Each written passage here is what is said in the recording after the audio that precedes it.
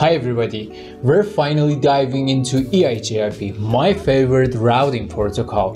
Why my favorite? Well, you will find out the exact reasons why EIGRP is my first and the best choice, and actually, I bet it will definitely be your favorite routing protocol after watching this episode as well.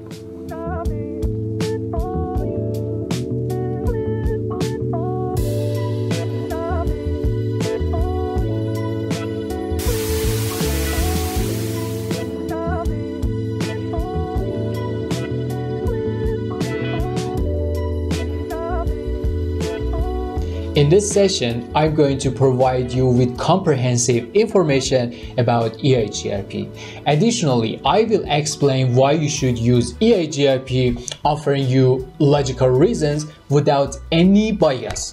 And above all, I will tell you under what conditions you cannot implement EIGRP, which is extremely important, guys.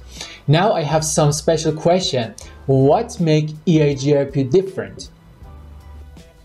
Algorithm is a significant part that makes EIGRP an efficient and flexible protocol. EIGRP is an enhanced distance vector, a combination of distance vector and link state. Here's an overview of EIGRP features. Number 1 is dual algorithm. Ensures consistent and loop-free routing decisions. Dual allows EIGRP to quickly adapt to changes in the network topology by immediately recalculating routes when necessary.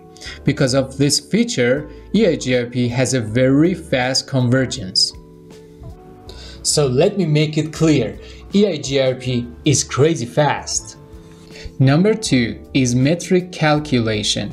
EIGRP uses composite metric mostly based on minimum bandwidth and total delay, which you can calculate metric with these two components. You can calculate metric with this formula, 256 times 10 to the power of 7 divided by minimum bandwidth plus total delay divided by 10. And also interface components including load, the pressure on interface, which the best condition is 1/255. Another component is reliability, which has 3 conditions to calculate such as noisy data, interface, problem, and OK. In the first 2 conditions, data will be dropped, but if data is okay and all is okay, the number would be 255 okay from 255 total. And the last component is MTU, or the size of the packet, which is 1500 byte by default. So because of this algorithm, EIGRP is the only IGP that you can implement unequal load balance. If you wonder what is unequal load balance, imagine multiple paths that do not have the same cost. Unequal load balancing allows a router to send traffic over multiple paths with different costs. Okay, I'm EIGRP. I want to use both of these LATs. I mean both of these links. Okay, I give order. 1,000 packets go through gig interface, this link, and 100 packets go through fast Ethernet, this interface. This is unequal load balance. Okay, all I said was goody-goody about EIGRP. Now I want to explain you should not use EIGRP under these circumstances. I warn you, implementing EIGRP in a run situation causes waste of time, energy, and resources. There are certain scenarios where its use might be limited or not recommended. Number 1. In non-Cisco environments. EIGRP is a Cisco proprietary protocol. Networks with the mix of different vendors' equipment may not support EIGRP. Number 2. Small networks. For small networks with simple topologies, EIGRP might be more complex than necessary. Protocols like RIP could be more appropriate due to their simplicity. Number 3. limited scalability. While EIGRP is quite scalable, it may not be the best choice for extremely large networks or the networks that require specific scalability features not supported by EIGRP. Number 4. Interoperability. If you need to ensure interoperability with networks running non-EIGRP protocols, you might encounter challenges. While EIGRP can redistribute routes from other protocols, the process can be complex and may require additional configuration. Number 5. Internet routing. EIGRP is typically not used for internet routing, as BGP, the standard protocol used for this purpose, due to its extensive scalability and ability to handle the complex routing policies of the internet. So let me make it clear, use EIGRP if the first condition, if your network is big enough. It's not a fixed number, I don't know, because the maximum hop count for RIP is 15. So let's say when your routers become 12, you got it? And the second condition, when your network infrastructure consists entirely of Cisco devices, and also when you don't need to redistribute the route in other routing protocols. If you have these conditions, go for it. It is strongly recommended to use EIGRP.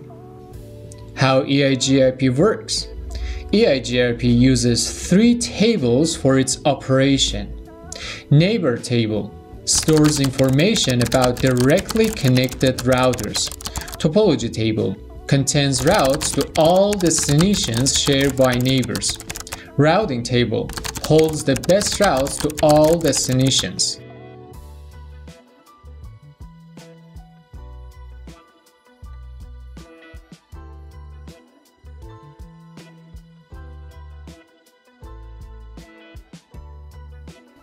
EIGRP has 5 different types of packets for communication, such as hello, update, query, reply, and acknowledge. The mechanism at the beginning, when we connect the routers to each other and configure IP on interfaces and setting EIGRP, routers start to send hello packets by multicast IP 224.0.0.10 for adjacency discovery to establish neighborship, and after neighborship is established, the routers start to send update packets by unicast to a specific destination, which consists of routing information to share the info with other routers. When topology is changed, the router sends query packet to its neighbors for requesting information about the affected routes, and then reply packet comes up to respond the query packet. Reply is included of routing information, and acknowledge packet for reliable connection after sending the packets including update, query, and reply. This is exactly what is going on in the topology with EIGRP. And the last thing you should know about EIGRP is neighborship conditions. To build a neighborship in EIGRP, we have to consider 5 conditions. Number 1 is the same co-value for metric. You can see the co-value through this command, show IP protocol.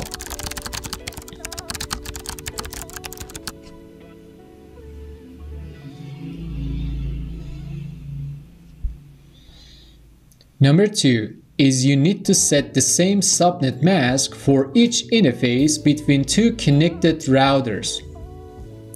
Number 3 is setting the same AS number if you want to configure EIGRP through classic mode. Number 4 is authentication parameters that you need to consider it if you have already encrypted EIGRP connection. Well, I'm gonna make a comprehensive video with real-life scenario for EIGRP encryption in the upcoming videos. By the way, guys, try to watch this video for several times and take notes, Thank you guys for watching. I hope you enjoyed that. See you soon.